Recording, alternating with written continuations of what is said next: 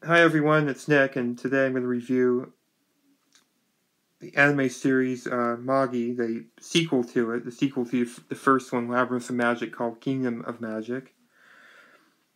And Kingdom Magic was also produced by studio was A1 Pictures, and they also did a really good job on it, as usual. It ran from October 6, 2013 to March 30th, 2014.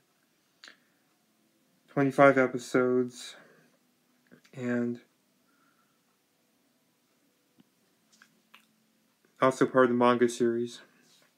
So I thought it was pretty good overall.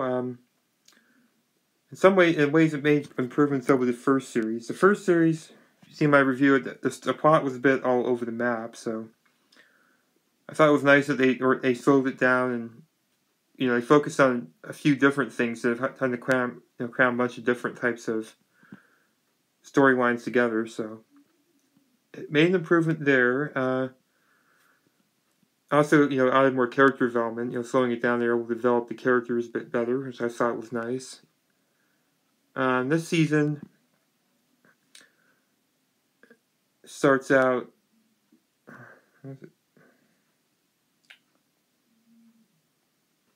I'm going to try to say without saying too much about it. The first season, they stop an attack on a country, from a giant monster, and one of the villains of the series. So, and they stop him, and then Alibaba and Aladdin go on a journey to, improve themselves and get stronger and better at fighting. But it starts out, they're on their way to where they're going to, different places they're going to go train, and they get attacked by pirates. And then Aladdin gets it happens kind of early in the series, so it's not spoiling too much, I guess. It is kind of a slight spoiler. He gets abducted by the pirates, and then Alibaba and company have to go rescue him from the pirate cove. And then they rescue him, and then kind of goes from there, so I won't say too much more, but yeah, I thought it opened up really well, and they had and throughout the series, Alibaba and Aladdin are separated. Aladdin goes to kind of the Magi training school. Basically the magicians. Magis are like magicians with can summon the jinn or genies. He goes there, and then Aladdin or Alibaba goes to where did he go again? It didn't show a lot of Alibaba what he was doing. Mostly focused on Aladdin for a while.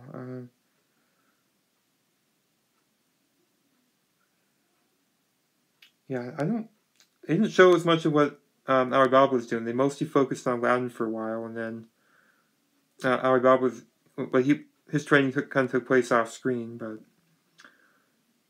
they eventually meet up together again, and anyway, I won't say much more. The plot is tighter in this season overall. Let's see. Again, kind of the same things like music, anime. I thought they were really good as well in this season. Somewhere that had similar music. They had ancient Arabian type music. It did add. I don't remember it being in the first season. They added some kind of generic. Well, I guess maybe it's a criticism I had. They added some generic battle music. Like heavy guitar and stuff. I thought it was a little.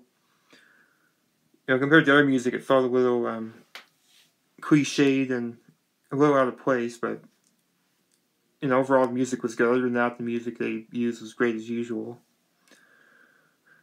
So yeah, if you've seen the first season, I do recommend it. It is a pretty good season overall. I guess another.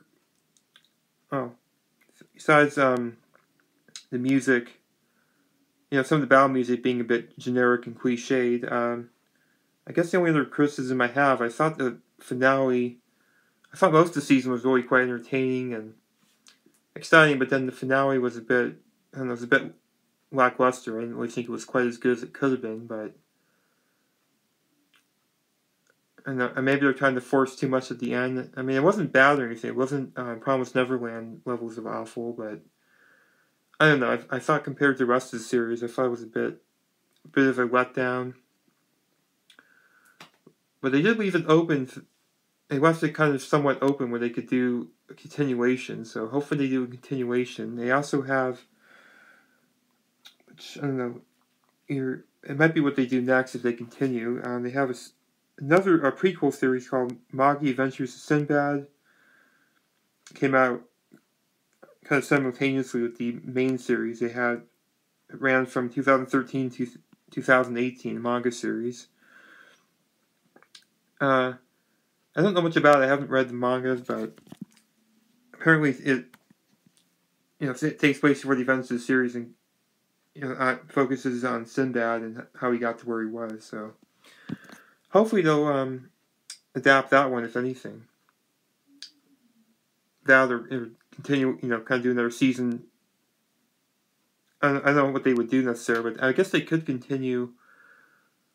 If they don't do the prequel series adaptation, they could continue, showing the adventures of Algab and Aladdin, friends, like Morgiana and stuff. They could show them. So I don't know. We'll see what they end up doing. I give it about the same as the first season, 8.5 out of 10. I mean, despite a couple criticism, it's quite enjoyable. Showing, series set in an Arabian setting. It has great music, overall great music. It has great characters are pretty fun, and great battles, and great world building. So yeah, it's a great series. Just like the first one, it's on Hulu. Oh wait, no. I think only if anything, the first season is on Hulu. Kingdom Magic isn't. It's on Crunchyroll. Both are on Crunchyroll. And then subbed. There's no English audio, even though they had an English dub. And then Netflix has both of them, but Labyrinth of Magic and Kingdom of Magic. They have it subbed and also, the English dub, with English voice actors. Now, like I said with the first one, I would have preferred to watch it dubbed, like usual, but I don't have Netflix. I had Crunchyroll at the time. So I watched it on Crunchyroll, but it was subbed, but overall it kept my interest. I mean, normally, for me to watch something subbed, it has to hold my interest enough. So it definitely held my interest. It's quite, besides a couple of the last episodes, I thought it was quite entertaining. So anyway, I hope you enjoyed my review of Kingdom of Magic.